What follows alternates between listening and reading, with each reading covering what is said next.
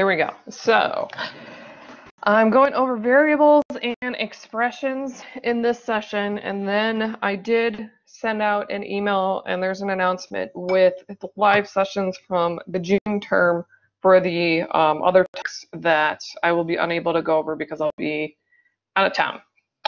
So those will all be available, but this one I knew I could do live, so that's why I didn't provide a link to this one. Okay, so we're going to start with definitions here. So variables.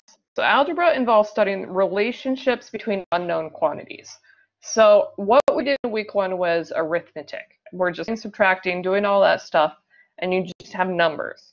When you start throwing in things that are unknown, values you don't know what number they are, that's where we call it algebra. And those things that are unknown, they could change or vary, which is how we get the name variables. So we often use letters. X is the most common one to indicate some value we don't know. And we could plug in numbers for X, and you can replace it with a number, and you can replace it with multiple numbers, which is why it's called a variable as well, because it can be different numbers inside there. So we often use letters for those unknown quantities. The most common that we use, my C didn't get there. So the most common ones are X, Y, and Z, or A, B, and C. Okay, I'm just going to move my tablet so I'm writing flat so it doesn't look so funny. There we go. We also can use Greek letters, and that's usually used in more advanced math. So if you have to go on to like pre-calculus or calculus, that's usually where you'll see Greek letters.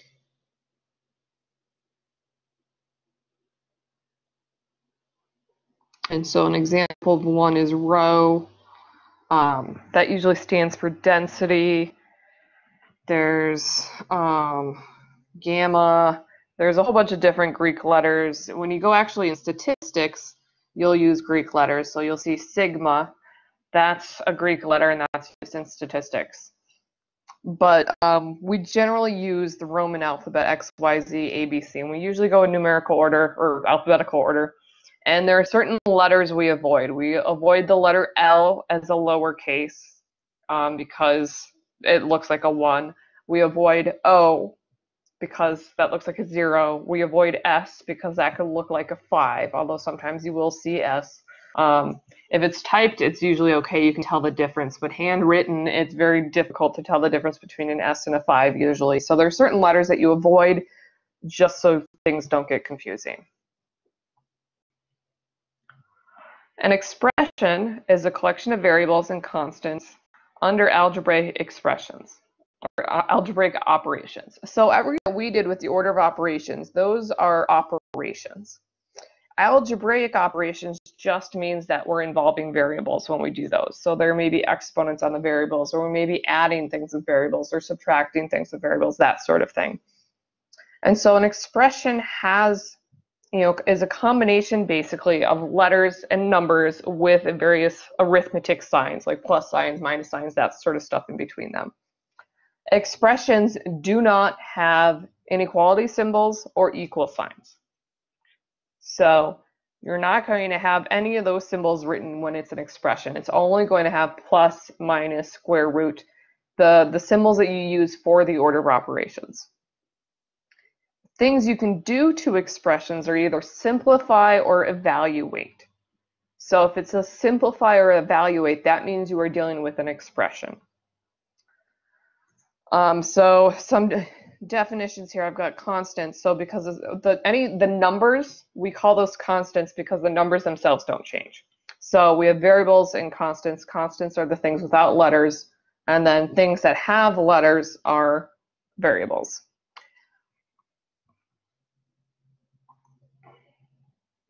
And then term coefficients, and again, constants. So when you have an expression that involves plus or minus symbols, each part of that is called a term. So I'm going to give an example of an expression. 3xy minus 6x squared plus y minus 17.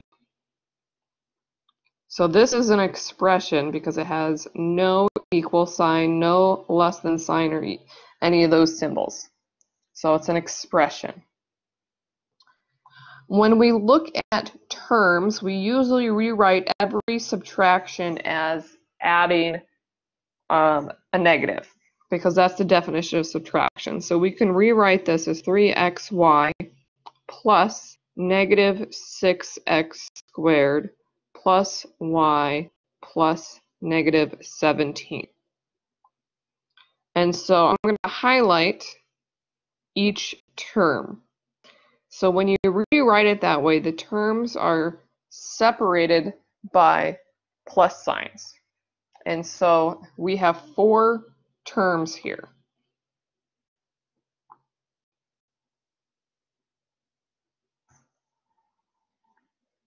Now the number in front of each term is called a coefficient. And that's specifically when you have variables. So I'm going to add in the word in front of a variable term versus something that is a constant. So first off, this negative 17, and that is a constant term.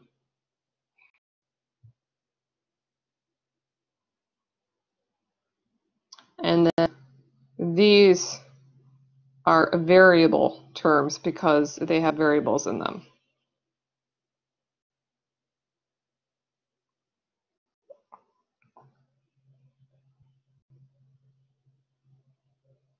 Now the constants are going to be, or the coefficients, I mean, the coefficients are 3, negative 6. If there's no number and there's a variable, the coefficient is 1. So we've got 3 coefficients there. So the coefficients are in green.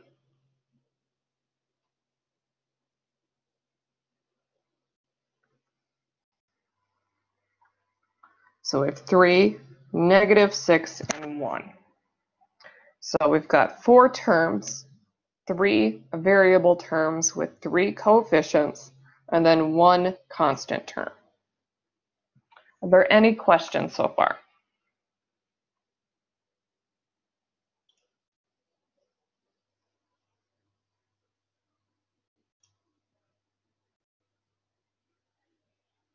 So far, so good. Perfect. All right.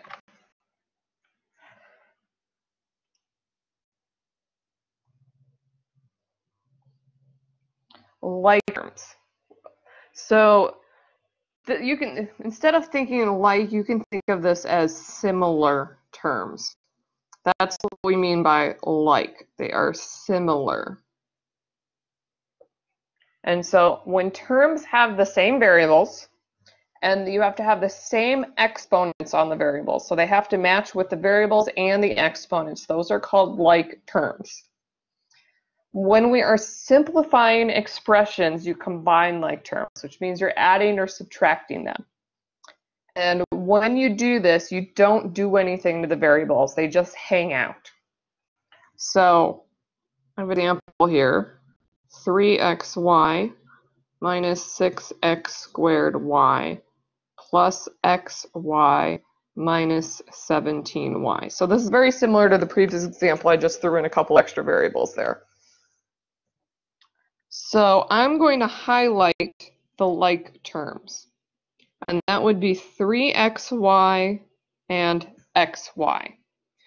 Those are like terms because they, oops, not the highlighter. These are like terms because they both have x and they both have y, and both the x and the y have no exponents, so they match. The x squared y is not a like term with xy because one has an exponent of 2 and the other one doesn't on the x, so those don't look the same. And then the 17y, those don't match with anything because the other things all have x's. So they have to have the same variables with the same exponents to be considered like terms. And then if we were to simplify, you would add those things together. So that would be a 3xy plus xy, and those would combine to a 4xy. Because you would see that you have a 1. We call that an implied 1, just like we have implied multiplication. If you don't know how to add something, basically throw in a 1, you're usually safe. So that would be 3 plus 1, so you would end up with 4xy when you combine like terms. Actually, before we move on, do you have questions about like terms?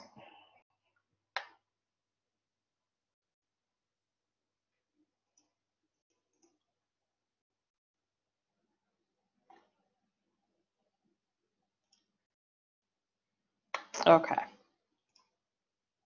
Now, evaluating expressions.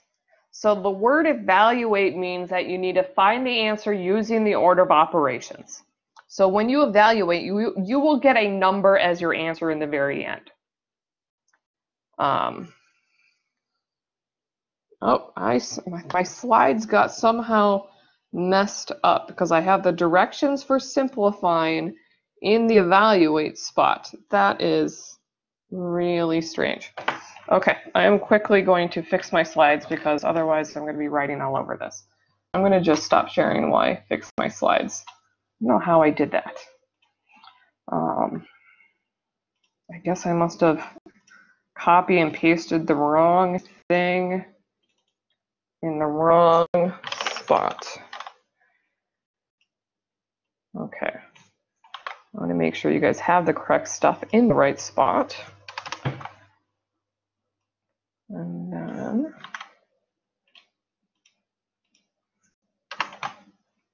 okay.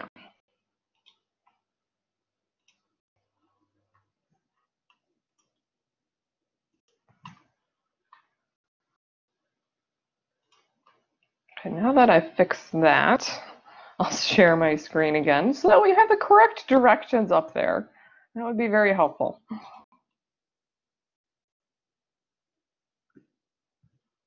Okay, there we go. The correct directions with the correct thing. So evaluate expressions. So evaluate means find the answer using the order operations. So you cannot evaluate unless you were in a number to replace with a variable with numbers to plug in, or to replace the variable with a number. So you're going to plug in the values. That's our word for replacing the letter with the number. So I should say that. Oops. Replace the letters with numbers.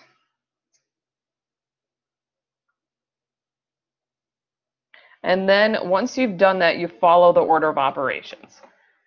So it's like what we did with the order of operations in week 1. We're now just adding an extra step going forward from there. So I've got 3 different examples here. So it says evaluate the following expressions for x equals -8, y equals 4, z equals -1.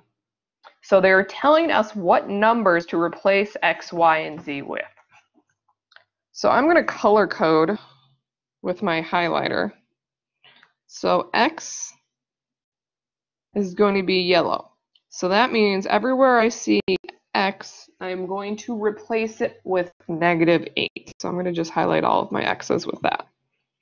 And then let's make y green. So everywhere I see a y, I'm going to replace it with 4.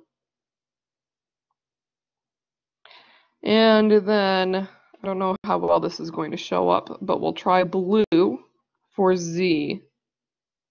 And so then you replace your z with blue. So I have 3 expressions here. So the first one is x minus the square root of y. So generally the best thing to do is to, if you ever have a negative that you're replacing a number with, use parentheses. So x is negative because it's -8. So I'm going to put parentheses -8 instead of x minus square root. And then inside the square root is y. but y is equal to 4, so I'm going to replace that with 4. So again, x, oops, wrong color there. The y is 4, so now where y is, I'm now replacing it with 4. And then the x is negative 8.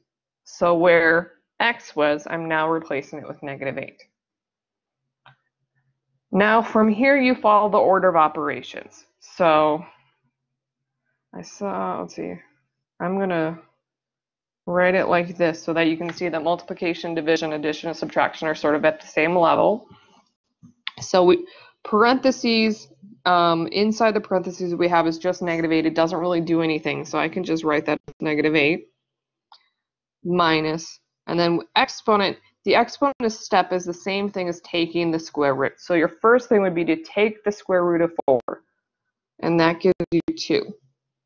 So we have negative 8 minus 2. And then we combine those, we do that subtraction, negative 8 minus 2 gives us negative 10. And so you are done evaluating when you have a number as your answer. So when you don't have any more symbols, you're just left with a number.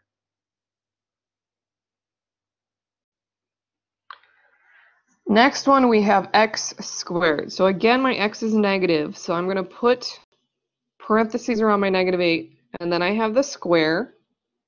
Then it's plus 2. 2y means 2 times y. So if they're right next to each other like that, we're assuming multiplication. So that's 2 times, and then y is 4. So now order of operations is the exponent part, the negative 8 squared. So that means I'm doing negative 8 times negative 8, which will give me a positive 64. So I have 64 plus 2 times 4. Now, next in the order of operations, we have our multiplication.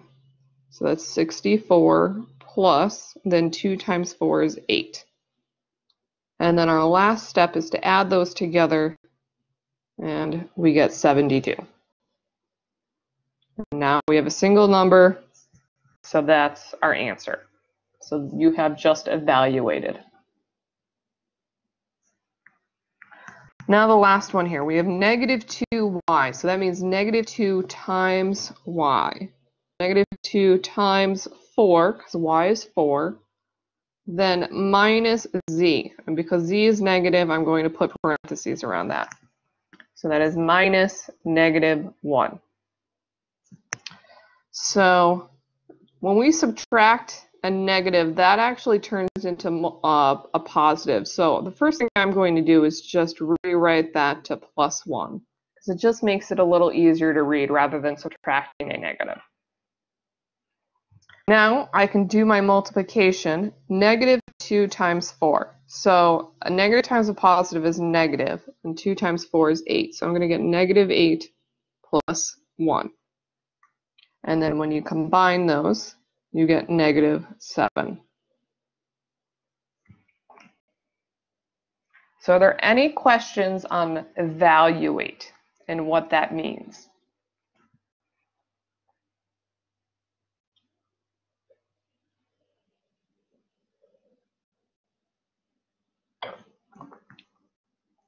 Okay. So next is the word simplify. So simplify is used if you are not going to get a number as your answer. Simplify means that your variables are not going to disappear. So that means you are not replacing the variables with numbers. You're working with the variables. And so what you do, you are combining like terms, and you're still following the order of operations. And so basically, to simplify, you just follow the order of operations and combine like terms as you, not your, you go. So the order of operations applies not just to numbers, but we can apply it to variables as well. So it's still basically the same thing, working with the order of operations. It just means you're still going to have letters in your answer. So simplify the following expressions. So I have 5k minus 10k. So these are like terms because they both have the letter K. When we simplify, we follow the order of operations on the numbers. So if we ignore the variables for now, we'd have 5 minus 10. So we do that, but we just let the variable hang on. So 5 minus 10 is negative 5. So this will come out to negative 5K. So that variable just sort of hangs out there, and you'd follow the math on the numbers themselves. And then that's as far as we can go because we don't have any more addition or subtraction that we can do. You basically keep going until all you're left with is a single thing with a letter, or you're left with addition and subtraction, but they're not like terms. Now the second example here, I have 2ab plus 5 plus 3ab minus 2. So if we look at the things with variables, 2ab and 3ab are like terms because they both have a, they both have b, and they both don't have any exponents on them. So when we combine those, we add the numbers, 2 plus 3. So that will give us 5, and then we just let the letters hang out, so that's 5ab. And then we have our numbers, 5 minus 2. So you want to read it as it is, 5 minus 2 there. So 5 minus 2 is 3. So then this will mean plus 3. And now 5ab and 3 are not like terms because the 3 doesn't have any letters. So that's as far as you go. So this is how simplifying is different from evaluating, because sometimes you still end up things with plus and minus signs in there. It's just that you can't do anything else because you can't combine anything else. Now the third one here, we have negative 2 parentheses 4a plus 3 minus 14. So this is where you start using the distributive property. And so if we were following the order of operations, so again, I write it out here, we'd be doing inside the parentheses. Now, inside the parentheses, we have 4a plus 3. Those are not like terms, so there's actually nothing we can do there. So that means the next step in the order of operations is multiplication, which is that distributive step. So what that means is you're taking the negative 2 and you're multiplying it by the 4a. So I'm going to just write that out. I usually do this in my head, but it's good to write it out. And then negative 2 times your 3. And then I have my minus 14. So when you have something in parentheses, whatever's outside gets multiplied by everything inside. So now I need to actually multiply. So the negative 2 times 4a, that's multiplication of the numbers, and then the letter hangs out. Just like when we're adding, the letters hang out. So negative 2 times 4 is negative 8. And then I just have that a hang out there. Now I can also multiply the negative 2 times 3. So that's negative 6. And then I have minus 14. The nice thing about order of operations is if you recognize that things are in different terms, then you can do things at the same time. So rather than first doing negative 2 times 4a and then writing that down and the whole thing, and then doing negative 2 times 3, I can do those in the same step because they are in two different terms. So that is the nice thing about knowing what terms mean and then recognizing that they're in different terms, because then they're separate from each other and you can work them at the same time. So now I have negative 8a, and then everything else doesn't have an a. So there's nothing I can add to that negative 8a. That's just going to hang out there. But I do have a negative 6 minus 14 that I can combine. Negative 6 minus 14 is negative 20. So that's the same thing as just minus 20. So you can just write minus 20 there. And then when you're left with something with a variable and something without, that's basically as far as you can go. So when you're simplifying, you're either going to be left with something with a letter and a number, or something with just a number. There's basically three choices there, and that's how you know you are finished with the problem. Are there any questions on this example or any of these three examples?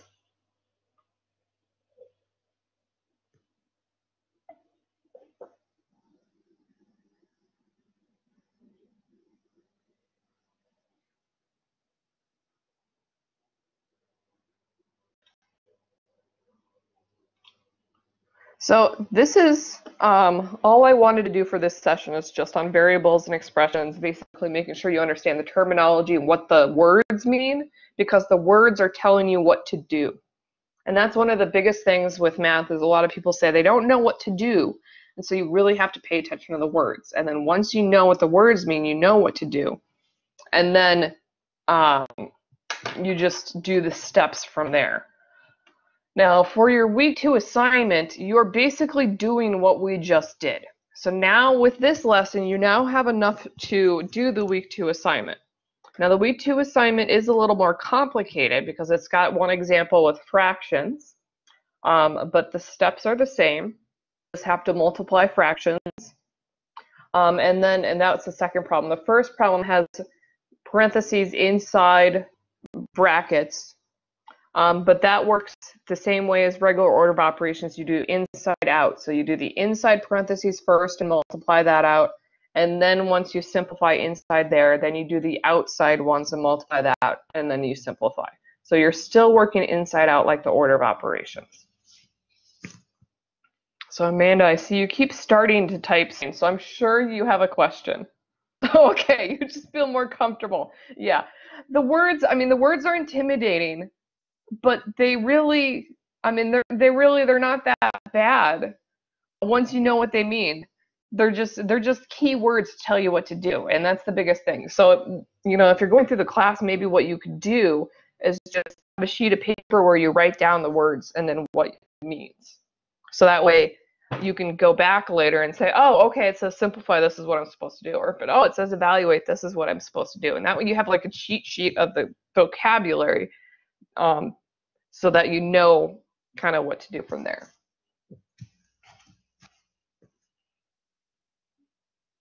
And if you're struggling with fractions, I know, week 1, there's a whole section on fractions, but I know people are not very good with them. The calculator that I use, the TI-30, does fractions.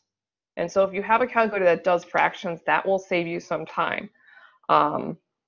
On this calculator, there's this A, B, C button. That's the button you use to enter in fractions.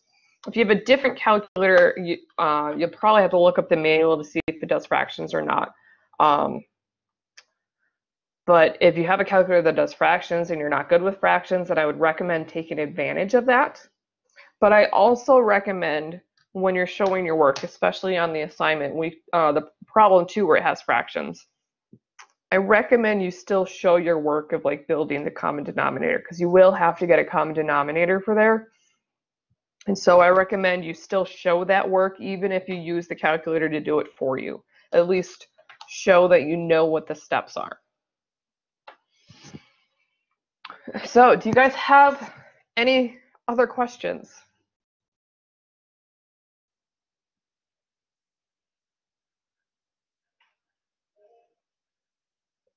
Okay, Otis, if you have a question, because it says you raised your hand, if you expand the purple thing, or if you know how to turn on your microphone, you can also ask the question that way. But there is a chat function that you can use. And from here, then the live sessions that I linked to in my announcement that I sent out today, those should make more sense now that you have some idea of what we're doing here too. That will help the solving make more sense and the properties make more sense.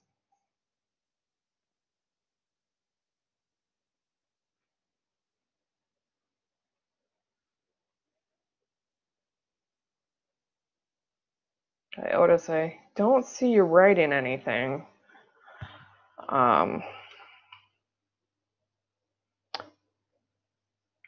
Well, if you have more questions, you're welcome to email me or give me a call, at least today. Since I'm going on vacation tomorrow, you can then, during tomorrow through Monday, if you have questions, then reach out to the guest instructor that will be covering for me while I am at the wedding.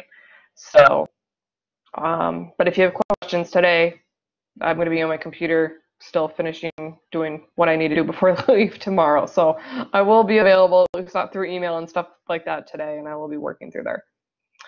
All right. So yeah, okay. So if there's no more questions, I'm going to stop the recording and then get everything set up so I can put this on YouTube and all that good stuff. So I hope you guys have a great weekend, because I'm not going to talk to you again until I come back on Tuesday. So